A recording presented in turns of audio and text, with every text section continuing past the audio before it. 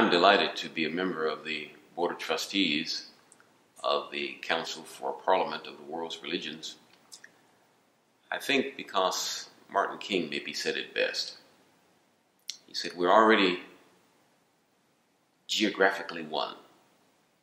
Now it's time for us to become spiritually one.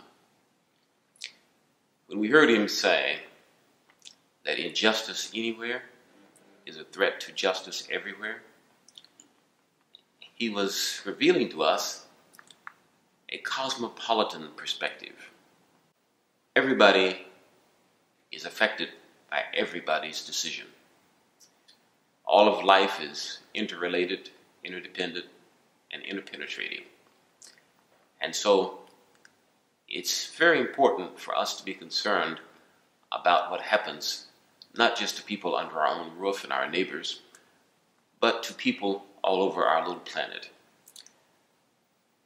We have inherited a large house, a very diverse house, and we've got to learn how to manage everything in this house together. In order to have global peace, we've got to start to think like global citizens.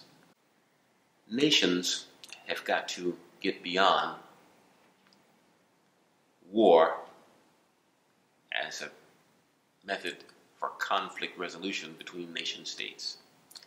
Gandhi showed us how. And so this means more dialogue.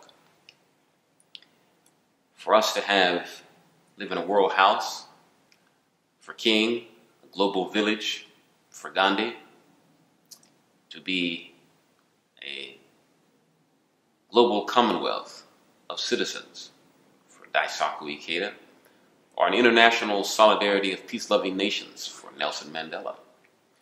We have got to learn how to create instruments and treaties that get beyond agreements simply, that we can actualize between regions, hemispheres, and nations, so that we can actually intervene